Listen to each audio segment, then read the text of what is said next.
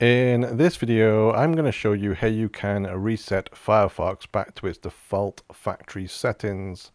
So first of all, open up the web browser.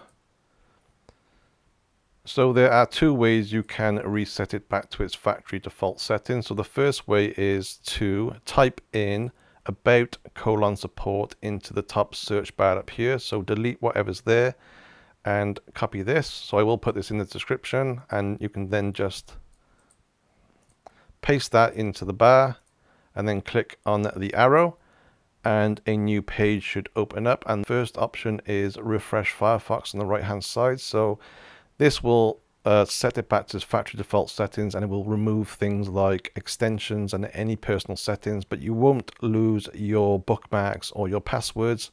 That will be saved and re-imported after the process. So just click refresh. You can then see it says there you won't lose any essential information like bookmarks and passwords.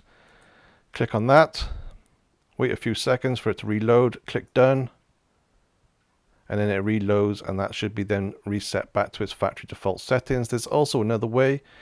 With Firefox open, just put your cursor on the grey bar at the top, any empty space, right click with your touchpad or your mouse, select menu bar if it's not already selected, and you can see a menu appears in the left hand side, and click on help and then select troubleshooting mode and then select restart, and then it gives you the option from there to refresh Firefox. So just select that and that again, wait a few seconds for it to reload.